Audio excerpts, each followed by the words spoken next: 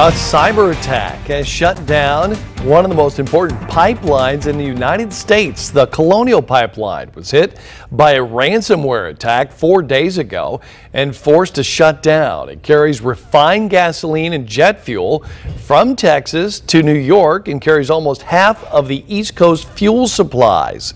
The Associated Press says investigators have determined that a criminal gang known as DarkSide carried out the ransomware attack. That's when hackers lock up a computer system, then demand ransom to release it. Industry experts say the shutdown could have a major impact on gas prices if the shutdown lasts more than a week or so.